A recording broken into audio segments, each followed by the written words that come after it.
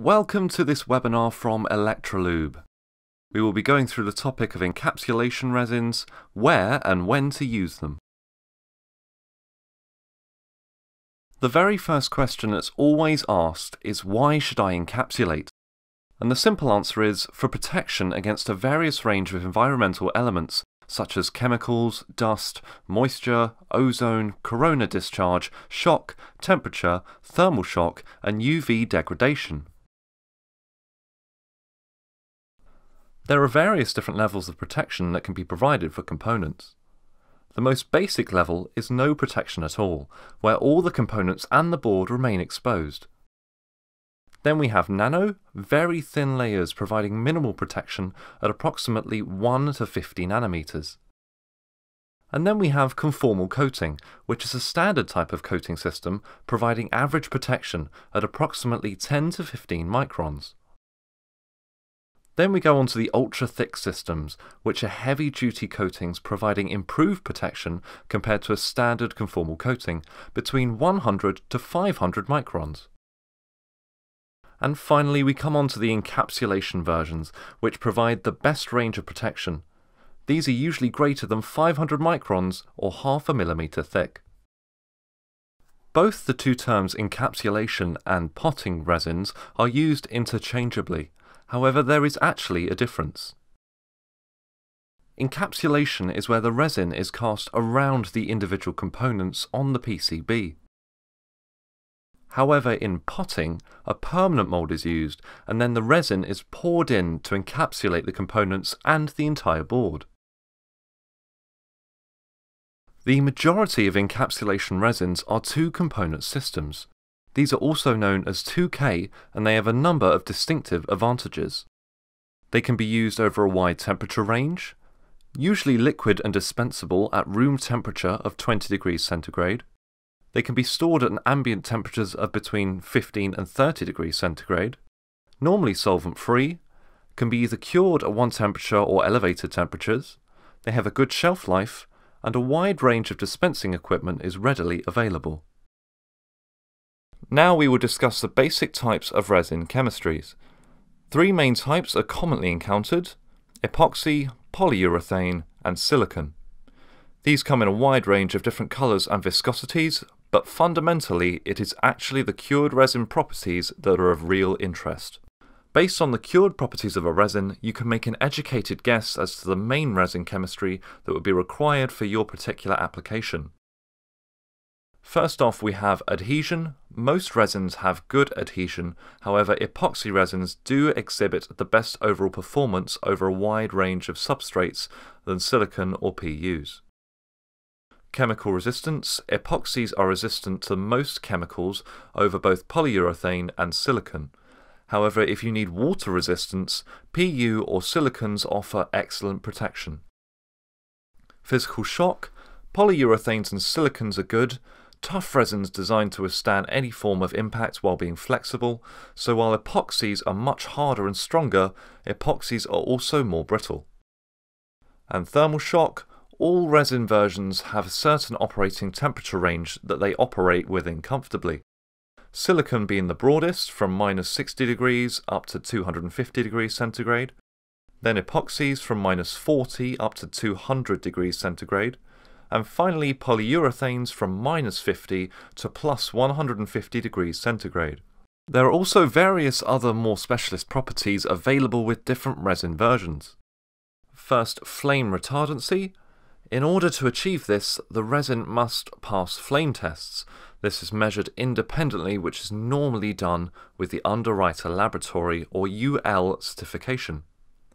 The approval given actually technically applies to the completed board or components, and the completed unit must pass in order to obtain the classification of UL94. In case of thermal conductivity, many elements have got smaller and smaller over the years, and this has increased the density of the components on the PCB, which in turn has meant that more heat is being generated per unit area. This leads to the requirements to have thermally conductive resin in order to help dissipate the heat away from the components and keep them operating efficiently. A further area that's becoming more common these days is radio frequency transparency. This is due to an increasing number of components using Wi-Fi connectivity in order to allow services such as the Internet of Things to become a reality. So, many different RF transparent versions are needed in order to allow the communication signals to pass through the resin and still providing a degree of protection required.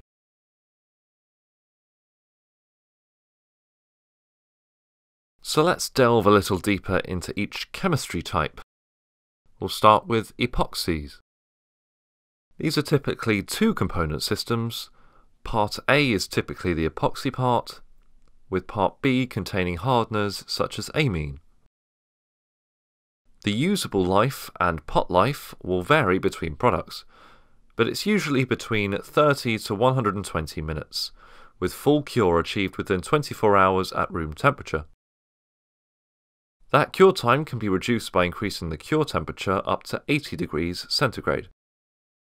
There are also single component systems available, where you have a usable life of about 26 weeks at 20 degrees centigrade. In order to cure these materials, you have to cure between 90 and 120 degrees centigrade to get the desired property. Now let's look at our first case study, which in this particular case is a customer who was looking to encapsulate the battery packs that they had designed for a particular automotive application. The customer required a resin to seal lithium-ion battery packs, and these are to be used in electric vehicles. The resin had to meet UL 94-V0 approval. It had to have good chemical resistance and also provide good thermal conductivity. So, with all these key properties in mind, the Electrolube technical support team recommended a couple of epoxies from the range, ER2218 and ER2220, which would both meet these requirements. Looking at the ER2220, there are certain benefits for this application. It has a low mixed system viscosity, 15,000 millipascal seconds. It has a thermal conductivity of 1.4 watts per meter Kelvin, and meets the UL-V0 approval. So, after discussion with the customer, we recommended this resin for testing. The customer then undertook some trials watching potting of some of their battery packs. Following trials, they found that actually they only needed to pot the top layer to provide the sealing and protection they required in order to meet the requirements of IP7. So this led to a redesign of the unit, which allowed them to reduce the overall weight of the unit by only using a thin layer of epoxy rather than potting the entire unit. They also found that this allowed them to use another material, in this case a phase change material, to further improve thermal performance.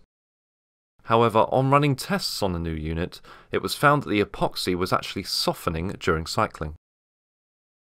It was found that the phase change material used was actually attacking the epoxy. Electrolube undertook lab testing of the phase change material in our Research and Development Centre with different resins, and found that below phase change temperature there weren't any problems with any of the epoxy resins. But above the phase change temperature of between 45 and 55 degrees, the epoxy starts to soften. We tested a number of other versions of both epoxy and polyurethane to find compatibility with the phase change material, and actually found that the ER2162 and the ER2221, as well as the UR5547 and the UR7005, all showed good resistance without any sort of softening during thermal shock tests run between 20 and 80 degrees. All of these versions of resins also met the requirements for the UL flame retardants. We recommended to the customer that they use ER2221, as this product is produced in all of our manufacturing sites in India, China and the UK, which also would allow them to ensure global supply.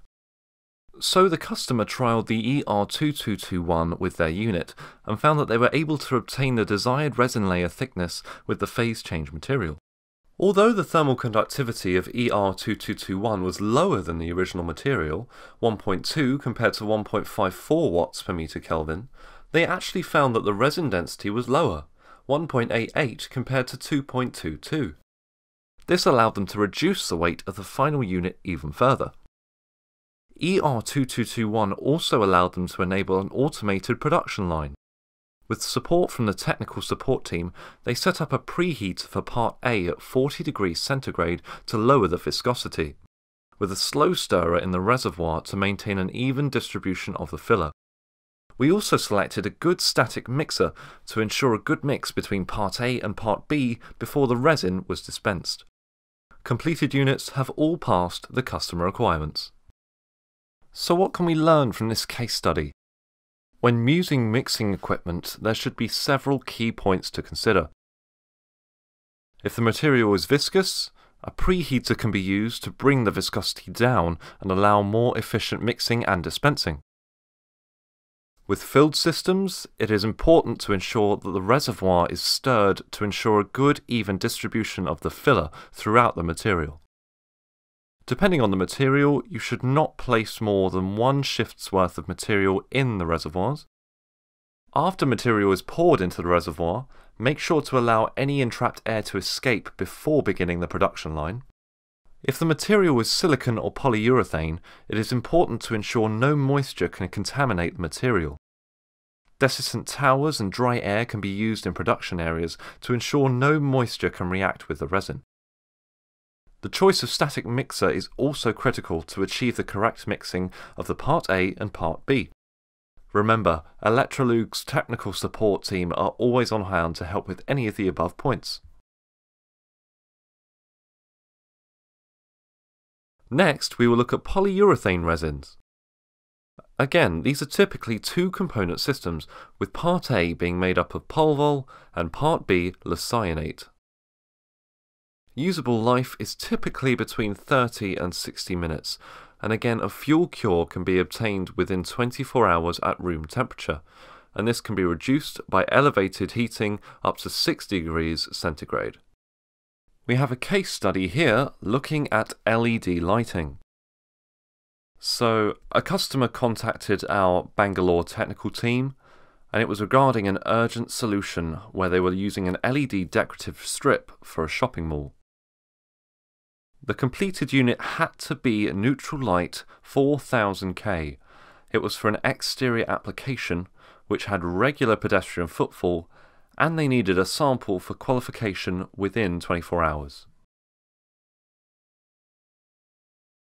We recommended the polyurethane UR5634, which is a tough, optically clear resin. However, when they first initially tested it on their unit, the colour temperature obtained was too high. They contacted the technical support team, who suggested they try a different LED with a low colour temperature in order to balance the colour shift and be closer to the desired 4000K. A second option was to reduce the amount of resin applied, as the colour temperature shift can be controlled by the resin thickness. Upon our technical support team examining the units, we found out the customer was actually assigning a diffuser strip after potting the unit. By switching the resin to the UR5635, which is an opaque light diffusing version of the UR5634, we could remove this and more easily determine the optimum potting depth to achieve the correct colour. By using a stage potting process, we also minimalised any problems due to the geometry of the unit, such as trapped air bubbles, giving them a perfect finish.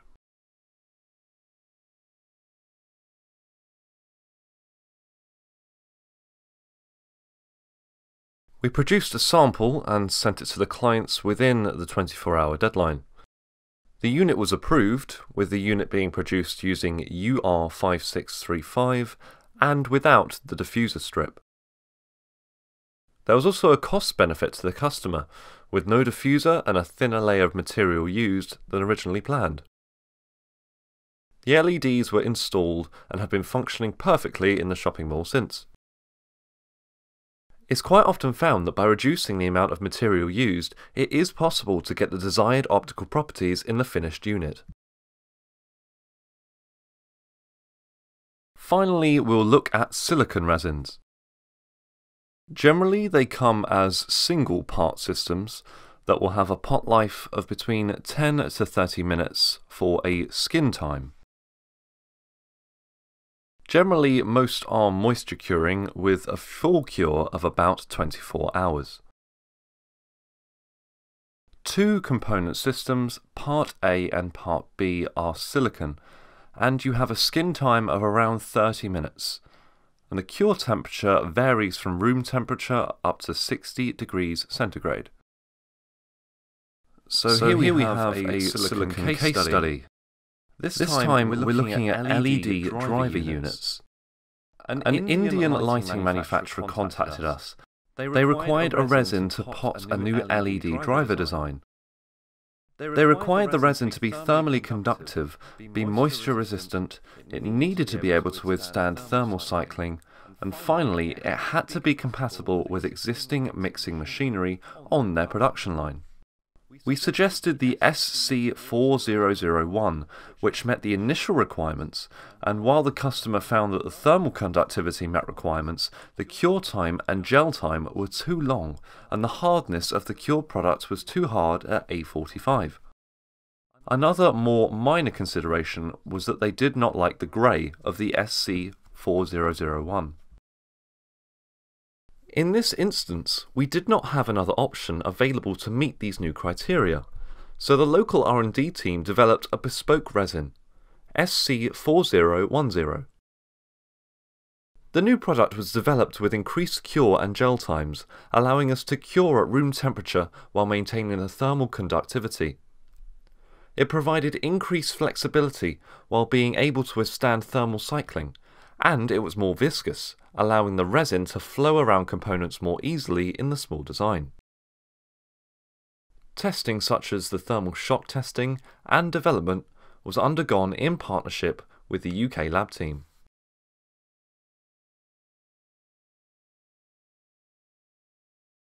So once initial development had been undertaken, we worked closely with the customer to approve the lab samples before full customer trials commenced. The customer used automated dispensing equipment in order to apply the resin. Initially, a new pattern needed to be programmed for dispensing to ensure the best coverage of the unit was achieved. Once this was in place, the resin achieved the requirement criteria for cure: room temperature with a 10 to 15 minute skin time and a full cure achieved within 8 hours. This 8 hours was important for production, as units potted at the beginning of the shift were ready to be handled and transported away for the end of the shift.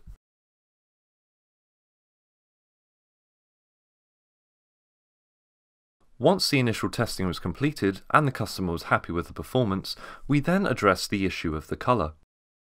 The resin was pigmented white so that it blended in with the driver design. In practice, once the units went into production, the customer found that they could achieve a full cure within 5 hours. This made the resin much easier to handle than the resin they had previously been using. Production times were shortened, and the new resin offered thermal conductivity of 0.6 watts per meter Kelvin, which in turn increased the lifetime of the driver. One item which is often overlooked with encapsulation is cleanliness.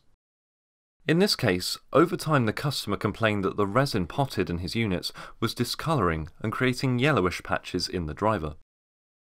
It was found upon inspection that this was being caused by solder flux left behind on the board before the unit was potted.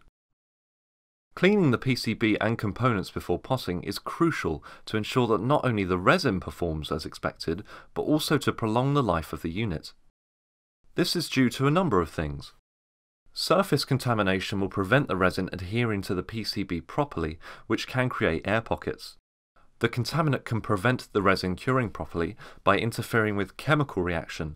This is especially the case with silicons, which are very sensitive to contaminants. Contaminants on the board can cause corrosion to components under the resin, or leach through the resin and cause other undesired consequences. So the key learning points. The customer used automated dispensing equipment with a robotic arm. The correct choice of static mixer to maintain flow rate and mixing efficiency was crucial. Flow of material around the components is important. You need to consider the placement of the material to ensure efficient coverage. Air must be displaced from the unit in order for the resin to fully encapsulate and avoid voids. Boards should be cleaned before potting, especially if the resin is clear or white. And low-level contamination can ruin the appearance of the unit and cause other problems. Encapsulation process. Resins can be produced by hand, although unless this is done in the form of specialist mixing packs, we would generally advise against this. Electrolube provide mixing packs pre-measured and ready to use, and instructions are available on our website. Generally though, for production runs, the best practice is to use a machine to mix and dispense the resin. By using a machine, you can ensure that the process is fast and efficient. You get a consistent mix throughout production, i.e. isn't reliant on the skill of an operator and application is always uniform. While some smaller companies are put off by the expense of mixing equipment, it is worth remembering that they can be used for multiple products. Different static mixers are available to improve this process. There are a large number of manufacturers of mixing equipment out there, and when selecting resin mixing equipment, there are a number of key points to consider. How much resin will be run through the machine per shift or over the day? How much will be dispensed per shot? How many shots per unit will be required? What is the mix ratio of the resin? What is the capacity of the reservoir? Is heating required, either of Part A or Part B? Do you require the Part A or Part B to be stirred? Will the dispensing be fully automatic or will it be manual? And is atmospheric or vacuum potting required? So the next case study we're going to look at is an electric drive motor for a German automotive customer.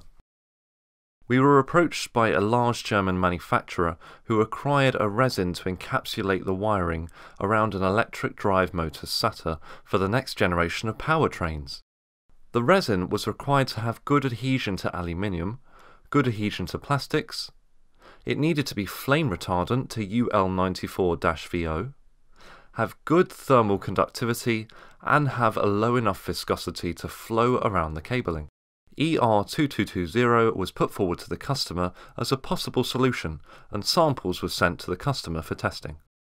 The customer already knew that we would be purchasing Schurgenflug mixing and dispensing equipment, so we were able to carry out testing in their technical centre in Germany. The process would use two component mixing equipment with a static mixer and a vacuum chamber. In the video here, you can see the resin flowing up through the motor housing, and the vacuum working by drawing out the air bubbles from the small or complicated geometries formed by the cabling and cable harnessing. This is a very efficient way of potting the unit, and at the end you can see there's a nice smooth surface.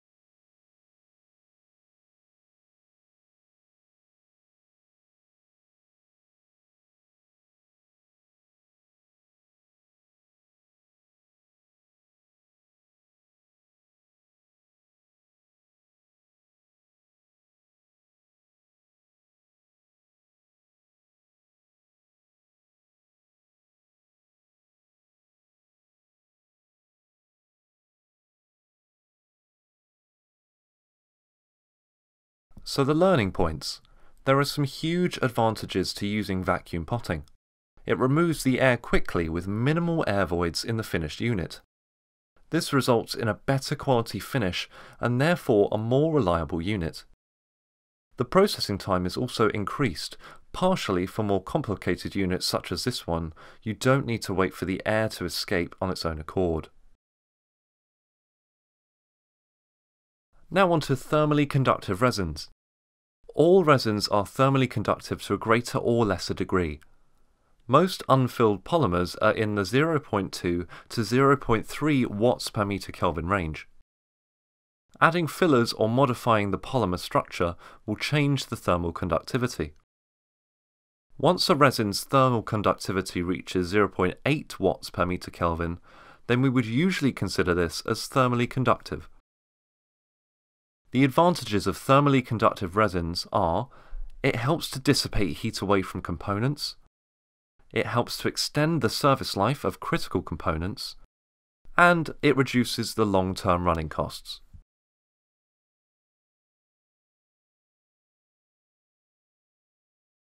So here we have a customer who is using a Dow Corning material to encapsulate transformers used for domestic appliances, but approached us looking for a faster curing material. They wanted to improve factory throughput, they required a room temperature cure. Due to the thermal mass of the transformer, thermal curing was not an option, and they also wanted to maintain thermal conductivity of the cured resin.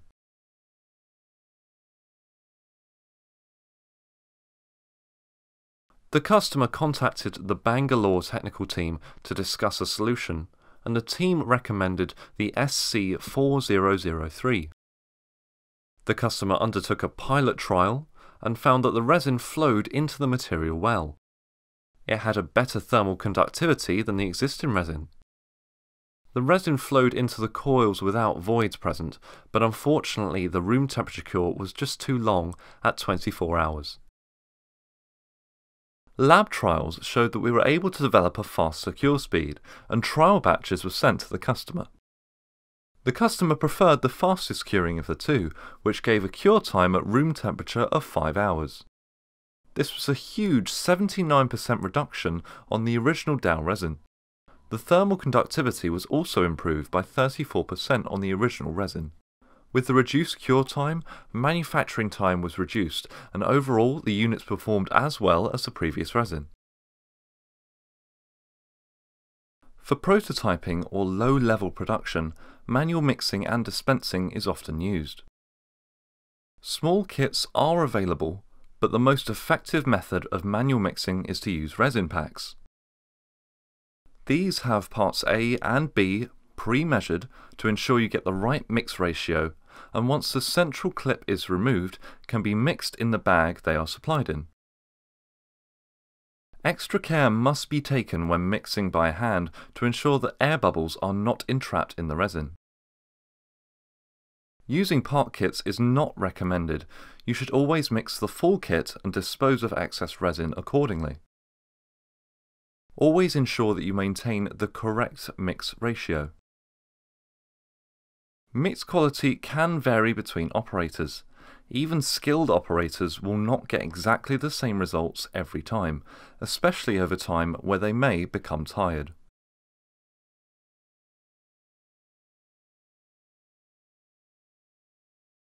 We would not recommend mixing large quantities by hand. For example, we had a customer in New Zealand who was purchasing 5 kilogram kits of polyurethane. They would produce units Monday to Thursday and then leave them to cure. They were only mixing 500 to 800 grams of resin at a time, and therefore the kit cans were opened multiple times. Each time the part A would be stirred before decanting. The customer complained that over time the resin was bubbling up while it cured. This bubbling up only seemed to be occurring over the summer months when the kit was part used. This is a classic example of moisture ingress in a polyurethane. Water reacts with the isocyanate in the resin, forming carbon dioxide. The result can vary from small bubbles forming to a full volcano of foam depending on the strength of the reaction. This can be solved by keeping the lids tightly shut, but better still, try to only use the size kit or pack appropriate to your application. You can also control the humidity within the working environment with dehumidifiers. Thank you so much for listening. For more information, please visit the Electrolube website, where we have a wide variety of articles and blogs available. Our technical support team are also always on hand to answer your questions.